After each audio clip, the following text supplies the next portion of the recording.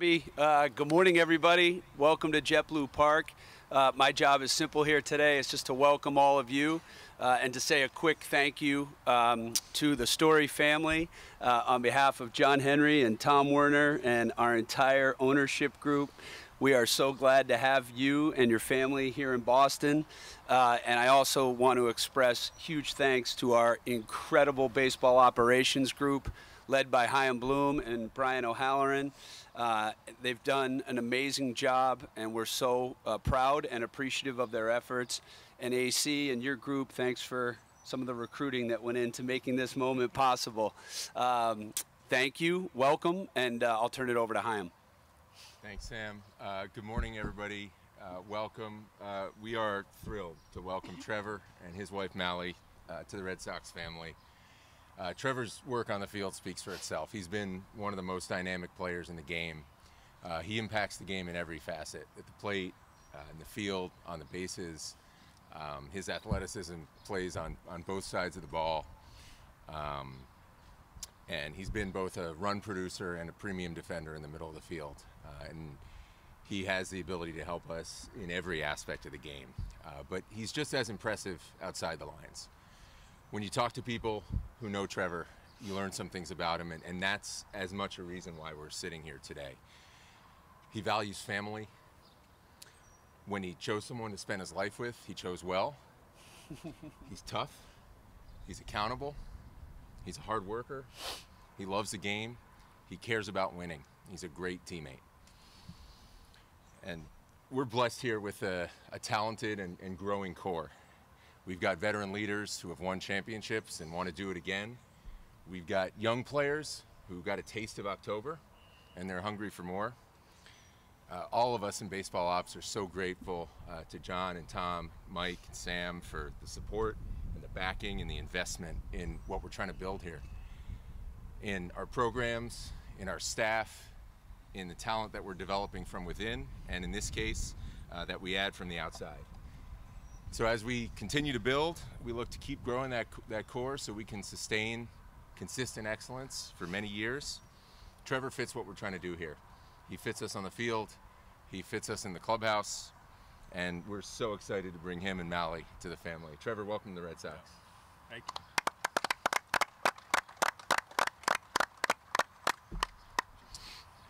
you. Yeah, this is really a dream come true for me. To play for an organization like Boston. This is just so much respect from afar for this team, for this organization, and getting to know AC, BOH, Sam Kennedy, all the ownership. This has been a true privilege for me and my family. They've already made us feel like we're at home here. And at the end of the day, this kind of comes down to winning. And we felt like this was a great fit for me and my family. Just so looking forward to this opportunity to get on the field and chase this championship.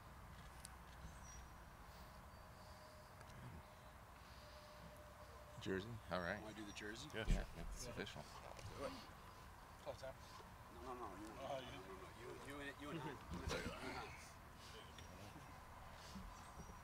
So, there we go. Holding it up first. Tell me all that. You all right?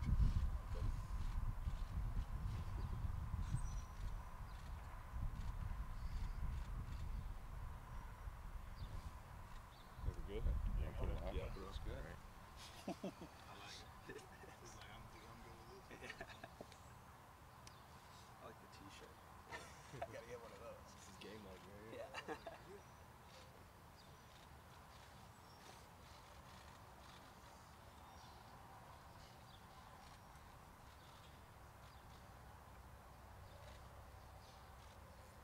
Let's do those two.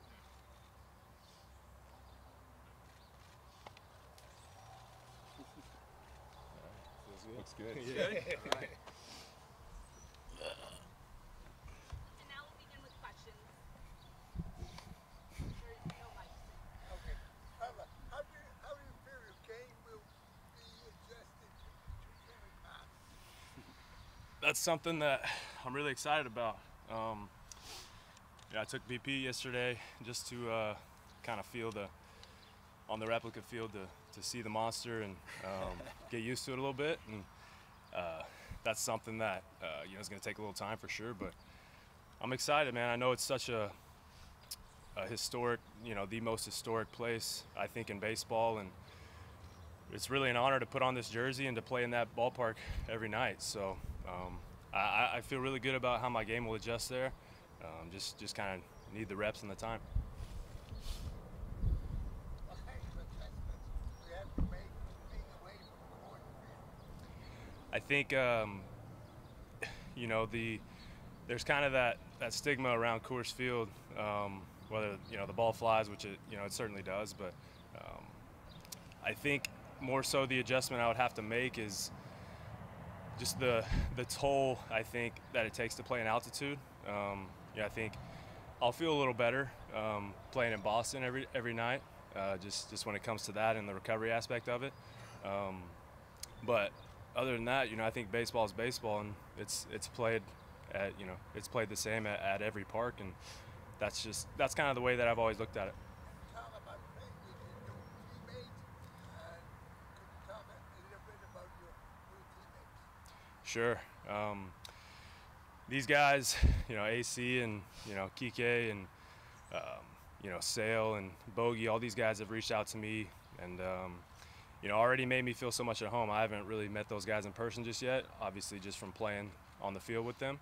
But, you know, they've been more than welcoming, and those are the guys that get me excited about playing here. Such a young, talented team, and like Haim said, it's you know, veterans that have won championships, and this is a very, very attractive place for me, and that, you know, that's why I chose this place. How much pressure do you think will be on you at Chelsea being the missing link to a world championship?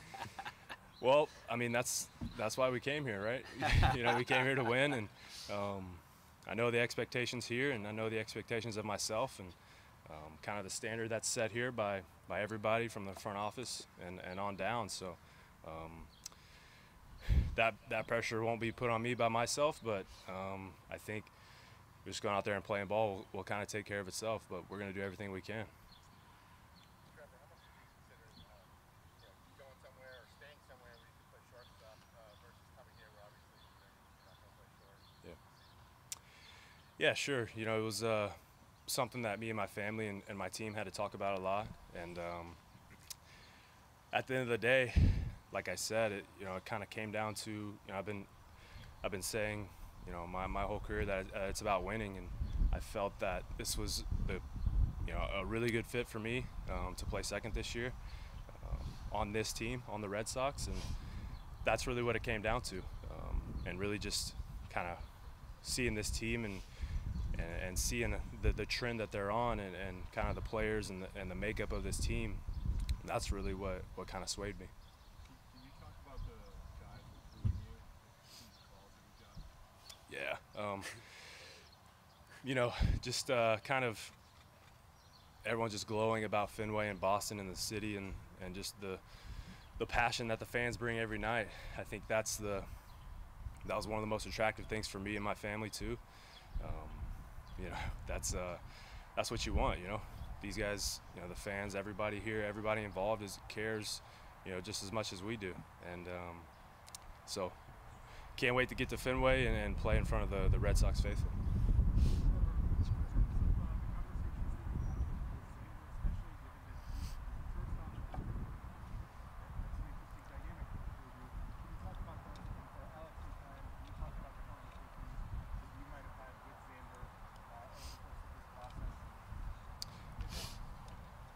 Yeah, I think, you know, Bogey's been, you know, he's been amazing, you know, throughout kind of this process of me coming here, and he reached out to me. You know, we talked on the phone for a little bit, and I think those things stay between us. But you know, he didn't have to do that, and I think it just kind of, you know, shows his character and speaks to the kind of guy that he is. You know, he wants to win, and you know, he wanted me to come here, and that made me feel. It made me feel comfortable, you know, off the jump. So, but as far as what was actually said, you know, I think that stays between us. Yeah, I mean, you know, Trevor's been talking about winning, and part of the reason why we went after him is because we know how much he cares about winning.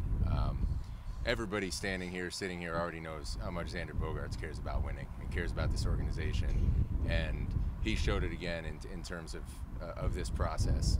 And you could feel it. You know, he recognizes talent, right? And you could feel, you know, how much he wanted to add to this group and how much he wants another ring.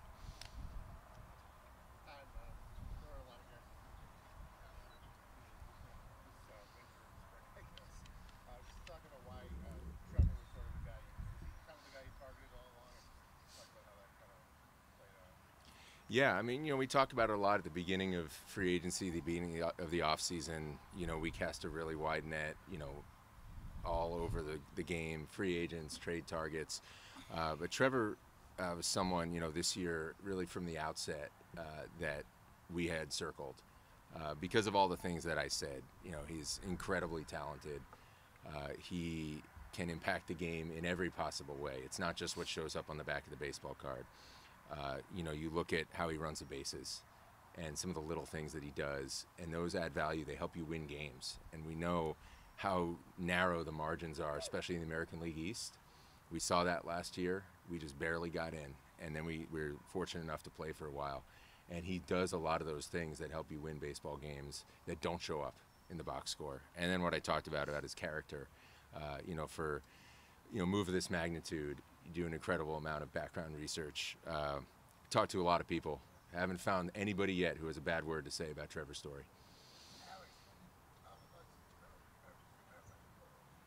Yeah, I mean, I knew about the player, but throughout the process, getting to know him as a person has been amazing. Since the first conversation we had in November, I think it was, and throughout the last 10 or 15 days, it's been great. Making a few phone calls just to, you know, make sure we were in the same page. I know guys around the league really respect him. The athlete, the player, he brings a lot to this to our equation. And one of the things that we've been very consistent throughout this offseason is having guys that they're hungry to win, but they're great people, you know. And you see the new guys that have been here throughout camp, you know, in that clubhouse. It feels like they've been together for, you know, they've been with us for 2 or 3 years. Now we had Trevor, you know, he feels the same way.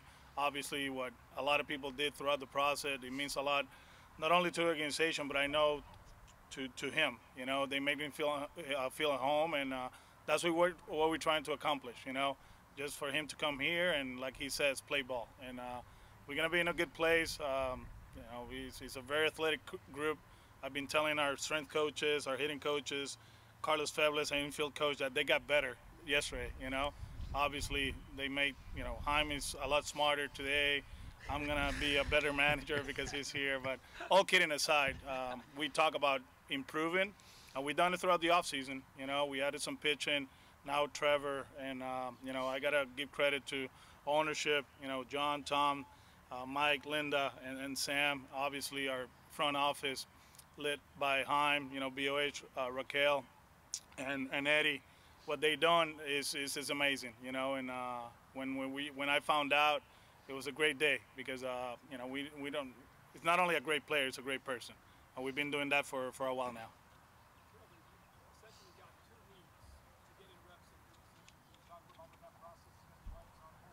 Yeah, sure. It's you know, obviously, you know, truncated spring training. Everyone's kind of crunched on time as it is now. And, you know, I definitely fall in that boat, but, yeah, I think playing second is something that, you know, I'm comfortable with. It's something I did a lot in the minor leagues. Playing on that side of second, I feel like I've done that a lot in the shift over the past few years. And so I know, you know, there's the little intricate details of it that I'm looking forward to getting comfortable with. But overall, just being there, I'd say I'm pretty comfortable. And but, yeah, looking forward to getting those reps.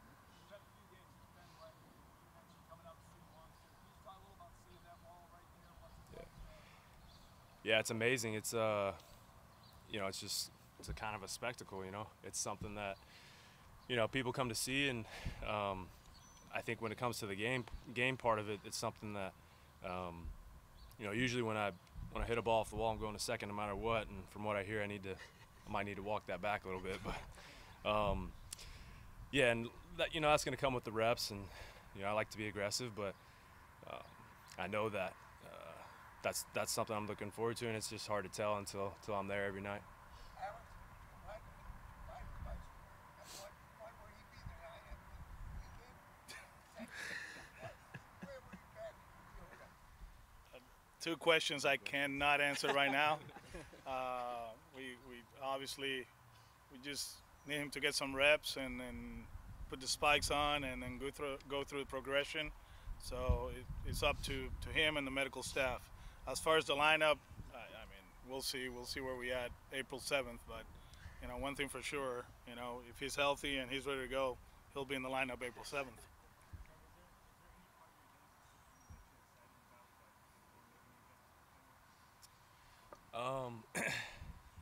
I know that there's a lot of room, deep in right center. I know that some balls can get kicked around out there. So, hitting some balls out there, maybe some more triples, I guess. So, but no, I wouldn't say one thing in particular, just can't say how excited I am to be a part of that and play in that park and in front of those fans. That's probably the most intriguing thing for me.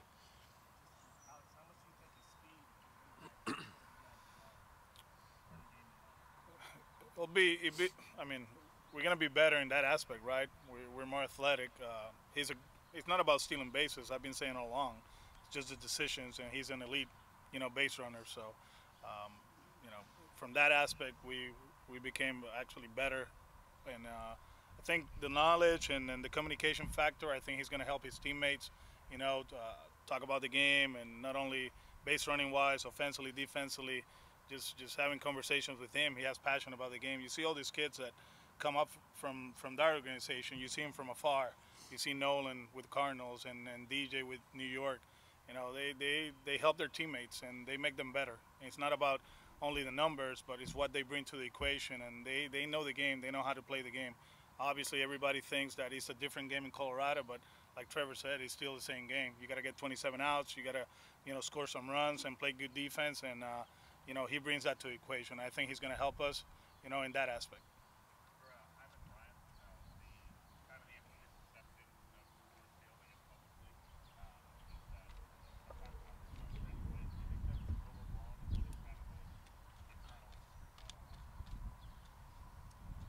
Yeah, this is it's always a hot topic.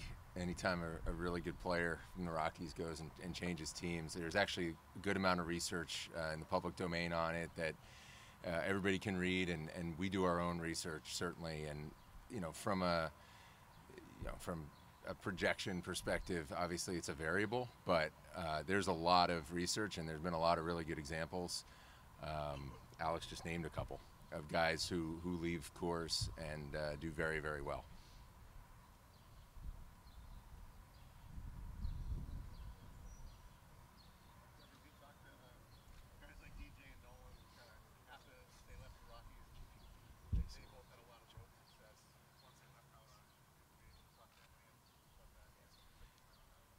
Yeah, I mean, those are, two of my best friends in the game, and off the field too. But, to be honest, not much has gone into that conversation, which is kind of why, they've shared the same view as me, is that baseball is baseball, and kind of no matter where it's played, and we understand that that perception for sure, but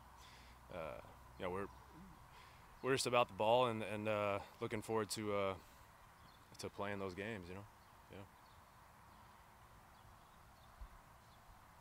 Thank you, everyone. Julie and